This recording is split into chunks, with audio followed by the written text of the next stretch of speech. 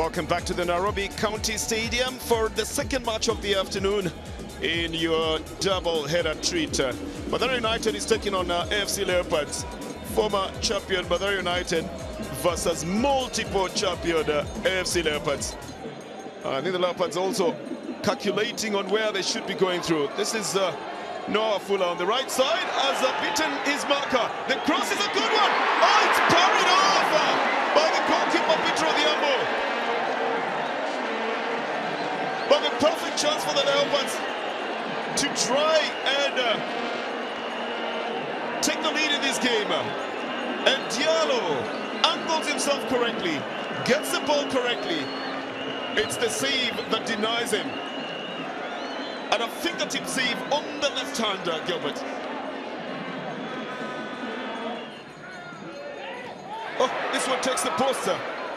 Even as Kasaya thought it had already gone off the field of play.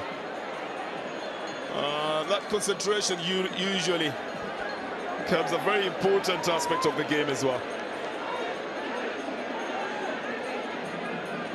But it's going to be a corner. Good ball down on the right side. And Wanyonyi ultimately in the position the coach wanted him to get into.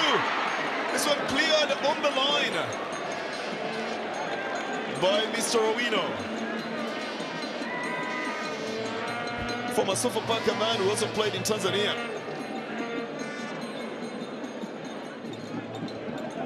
Again, Abish brings the ball to the midfield.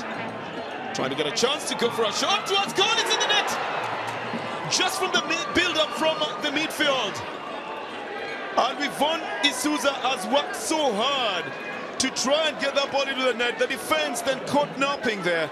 They just do not clear the ball. And Yvonne Isuza latches onto a neat through ball. Slots it in on the left foot. Jimmer Abdallah again. Seda. And Bangoli has a little touch on the ball. Can Abdallah get to it? Yes, it does. And executes a cross as well. This one's headed out by Owino. It's going to be a corner. And it is for the Leopards.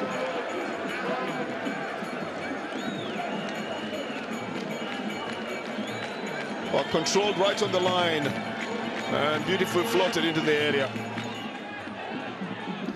Well, Wanyonyi hastens it forward. Diallo doesn't turn on time, but then rallies to pick up possession again. Now that's a better move by Diallo. And to Wanyonyi, rather to Noah Fuller.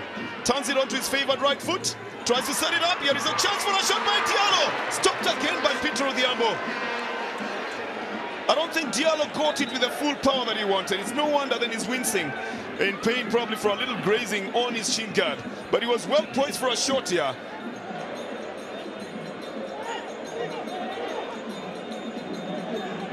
That's about 9 minutes ago. Lovely save by Kasaya. On a shot that comes quite unexpectedly. I think they will. 11 minutes ago they made a substitution for Ndungwa. But look at this one, quite unexpected. But you're wondering, again, the defense not marking as is expected. Well, I think at this particular point, they might want to sacrifice Juma Abdallah. And then to Juma. Plays it nicely. Here is a shot towards goal. Oh, the goalkeeper fluffs it. Oh, this will be Karim Dungwa's chance, but a foul on the goalkeeper. The whistle has gone. He tried to stop it into the net, but the very first time that the Leopards have come close, the goalkeeper was fluffing it. It's going to be a throw-in for the Leopards. Then Khaleed Juman latches onto a loose ball. It's gone out on the right side, goes for a shot, it's in the net!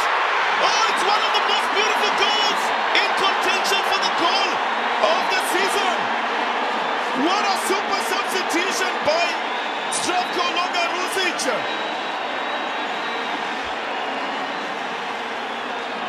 It suddenly gives the Leopards fans something to blow the vuvuzela for. But the Leopards pick up position again. Seda brings it onto the left side. This is Wanyonyi for a shot towards goal. Again, tempting Odiambo. And it's looking like that left side of Odiambo is the side that he has not expected the ball to be going to, Gilbert.